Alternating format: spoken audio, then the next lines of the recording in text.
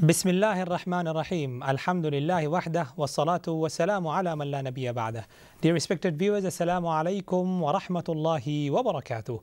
Welcome to another brand new episode of the program entitled Towards the Origin, and to all those who will be watching through our YouTube channel, Facebook page and Channel S website that is live streaming. One of the important bounties and blessing of Allah subhanahu wa ta'ala blessed upon mankind is the family. He has created us in pair, male and female, so that we can find comfort and peace in one another. Therefore, family is the building society. It is the building society. Now, living in the West, living in the 21st century, what is the concept of marriage? What do we understand when we say, let's get settled down or let's get married? Do we actually understand in the true sense as Rasulullah sallallahu alaihi wasallam has told us to understand?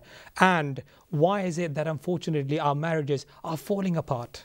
What is the reason, or what could the reason be? And how can we make our marriages not only workable but successful marriage that the future generation can learn from it, and it could also be a message towards the wider society that can be taken as an example?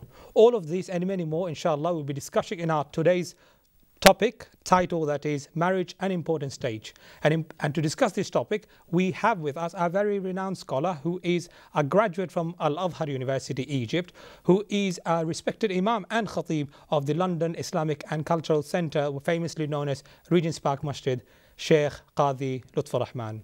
Assalamu alaikum. Wa alaikum assalam wa rahmatullahi wa barakatuh.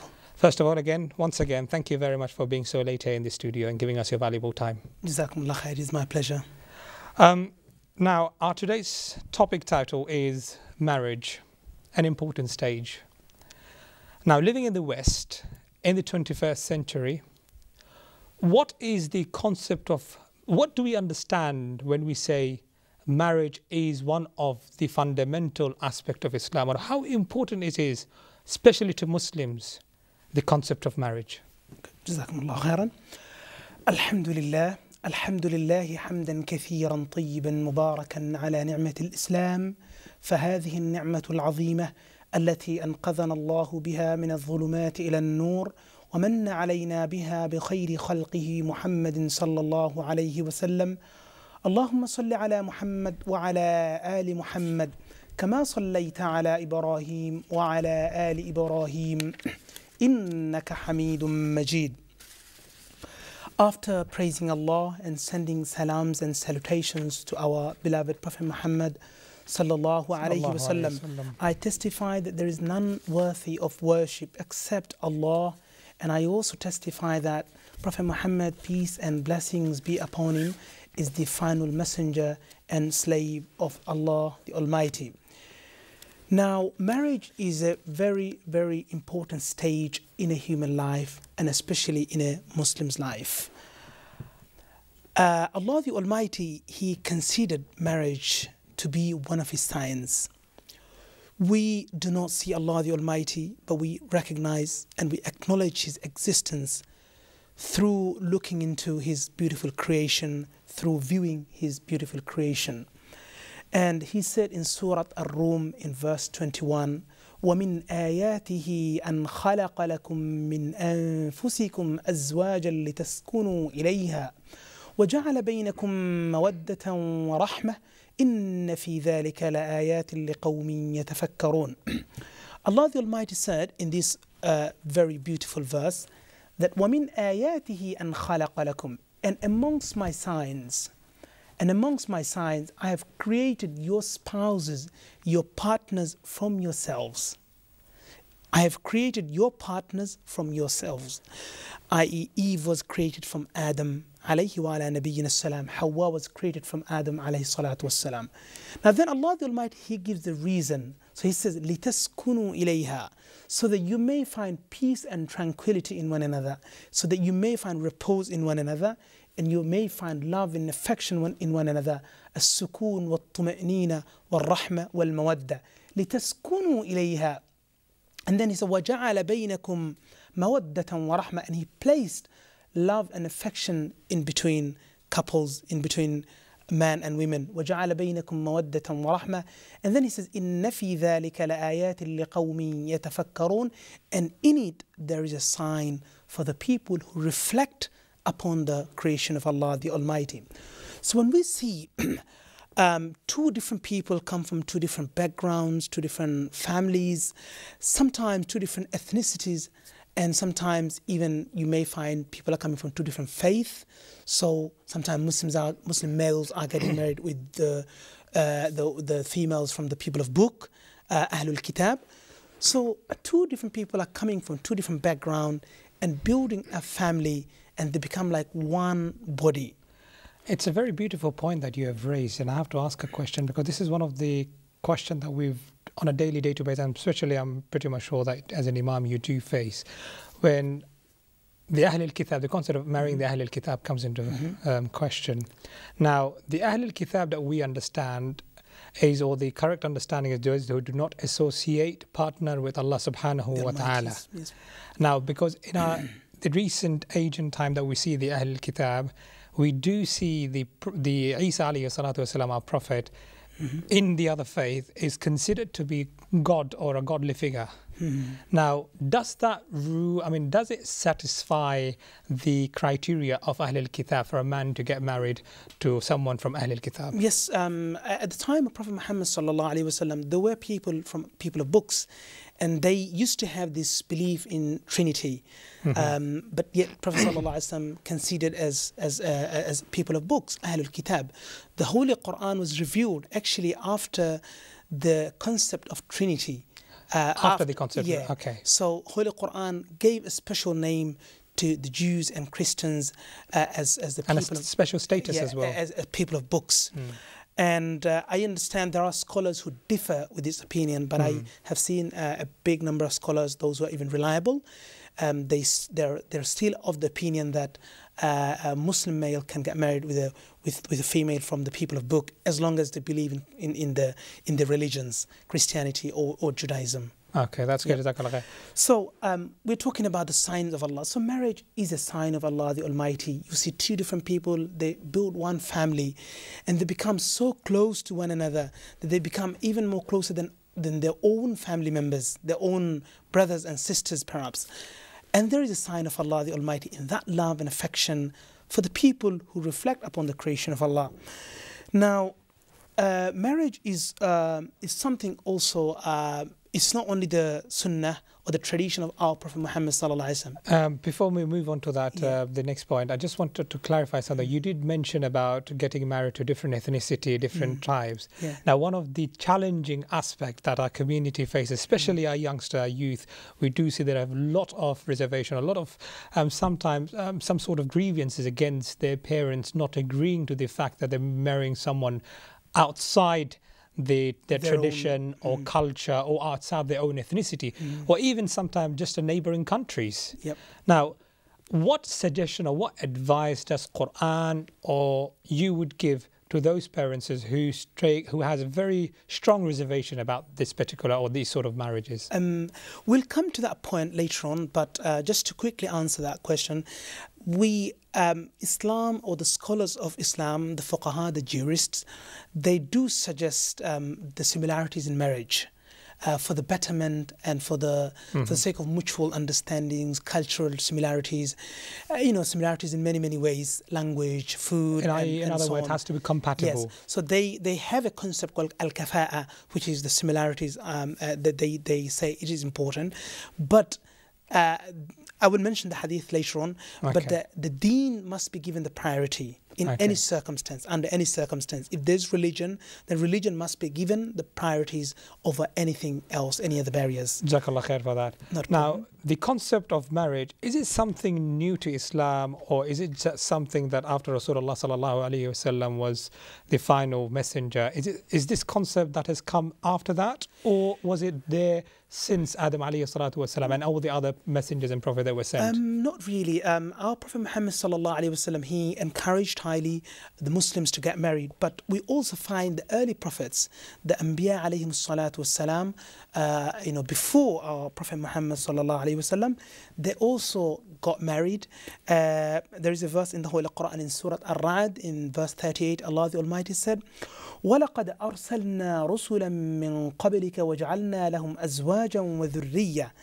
So Allah the Almighty says in Surah Ar-Ra'd that indeed we send messengers before you, O Muhammad, and made for them wives and offspring, children.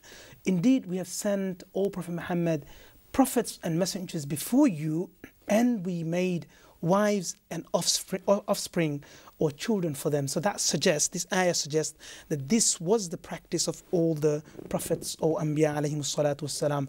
This also can be even more stronger, the evidence can be, or the point can be even more stronger when we look at another hadith in Tirmizi, in Sunan at-Tirmidhi. And the hadith is on the authority of Abu Ayyub al-Ansari radiyallahu anhu. قال رسول الله صلى الله عليه وسلم أربع من سنن المرسلين. So Abu Ayyub al-Ansari radiyallahu anhu arda, he says that there are 4 things which were the sunnah traditions of all the prophets and messengers. So he says أربع من سنن المرسلين. And then he says al-haya. Al-haya is one of the sunnah of all the prophets, modesty. Haya, sharam. Modesty is one of the sunnah of all the prophets alayhim salatu wassalam. So al-haya. And then it says what ta'attur. At-ta'attur is putting perfume or fragrance on, putting attar on, fragrance generally, or musk. The Prophet ﷺ used to love, and all the prophets used to love the fragrance. So therefore he says what ta'attur. The ta'attur was also one of the traditions or one of the sunnah of all the prophets alayhim salatu wassalam. And then it says what siwak, using the siwak, or we say normally miswak. Siwak or miswak, using the miswak, which is a branch of a specific tree, in order to clean our teeth and make sure that we are looking and smelling good. Our mouths is smelling good. So as siwak was also a sunnah of all the prophets alayhim salatu wassalam.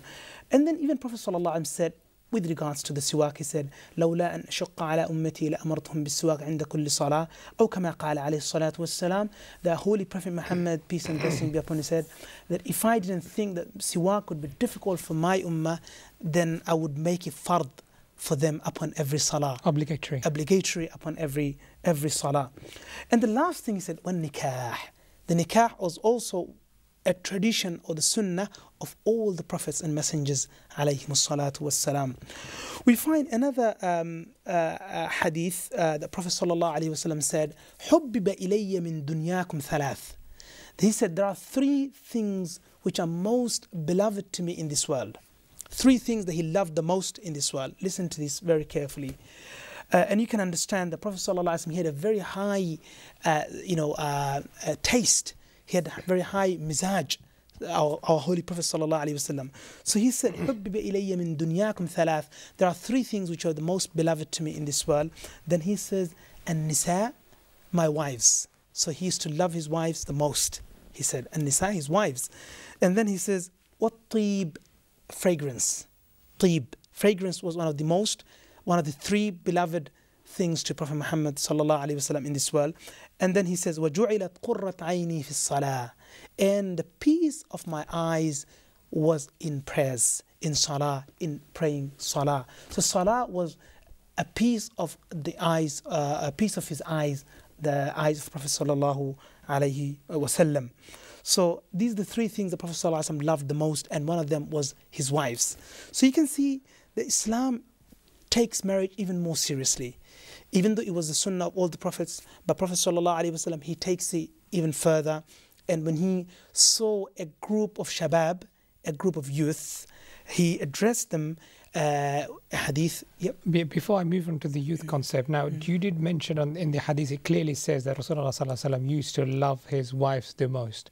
Now then, why is it that in today's day and age, we do find the lack of compassion Yes. the lack of love in that relationship, as if like someone leads, instead of complementing each other, it looks like someone is a leader and the other person is a follower.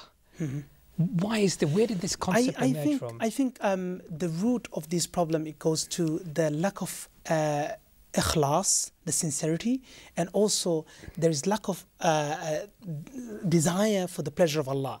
So every marriage must be done to seek the pleasure of Allah. আল্লাহ পাক রব্বুল আলামিনের রাজামন্দির জন্য আমাদের প্রত্যেকটা বিয়ে শাদী হবে, to seek the pleasure of Allah the Almighty. Intention plays a vital role, as we always say. So when people get married, if they get married for Allah and to please Allah the Almighty, then this marriage will have a lot of happiness, because most of these problems, it lies under money, under worldly desires, under ego, and so on and so forth. So if people have more sincerity, and if they are in marriage life in order to please Allah the Almighty, then their marriage will be more successful. So that means, in other words, not only love and compassion, but also we should have the sense of responsibility within the marriage. Of course, yeah. Okay, that's great. Now, moving on towards our youth, one of the greatest challenges, even though we know there is a hadith that there is a strong encouragement for youth to get married. Now, the question of affordability comes into play. Now, what did Rasulullah sallallahu alaihi wasallam say in terms of specifically to youth, and in today's culture, in today's day and age that we live in terms of affordability? Now, the Holy Prophet Muhammad salawatu rabbi wa salamu alayhi, he spoke to a group of youth, and he laid some rules and regulations of marriage. So he said to these group of youth, they're saying in a Muslim hadith on the authority of Abdullah radiyallahu anhu, that Prophet sallallahu alayhi wa said, "Ya ma'shar al-shabab, ya ma'shar al-shabab, man istata'a minkum al-ba'ata falyatazawwaj." He said, "O youth, if you can afford financially, and if you are fit physically." These are the two things. So al-ba'a, man istata'a minkum al-ba'ata, if you can afford financially, the maintenance, and if you are fit physically, then فليتزوج, then you should get married as soon as you can.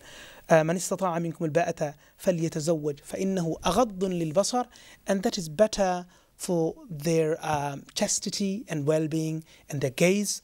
وأحصن للفرج, and also it is better for their lower impulses. And then he says ومن لم يستطيع فعليه بالصوم فإنه له وجاء.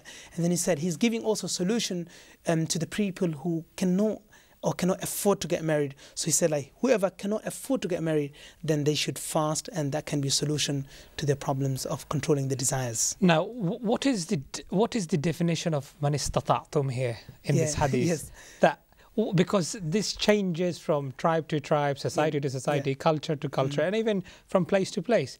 Now, how do we measure that? Because in today's age and time, mashallah, our youth are into mainstream jobs, they're professionals. So does it really require for them to have that sort of huge bank balance to get married? The thing is, as long as someone can provide something to his partner, to his wife, and to his children, obviously later on, then he is ready. And a lot of time, it's a very good point that you've raised. A lot of time people have a lot of worry in our society. They have lots of anxiety. So not only anxiety, if I put it this way, that there is a concept that we unfortunately see in today's world, whether it be eastern or western part of the world, wherever we live, is that finishing the education and then getting into the professional career, and then getting into the property ladder, and then the concept or question of marriage then comes in. By that time, someone might have already crossed 30. So how do we merge this? How do we address this issue? As long as a person, I believe in this country, almost pretty much everyone can afford a marriage. As opposed to like back home, people may be like in dire difficulties, financial difficulties. But here, almost everybody can afford. And I think people have lots of worries. It is because, again, lack of trust in Allah the Almighty, the tawakkul on Allah subhanahu wa ta'ala. So sometimes people even go for an abortion, you see, like, because they fear the sustenance, they fear that they may not be able to afford a second child or a third child. So people even decide to go for an abortion.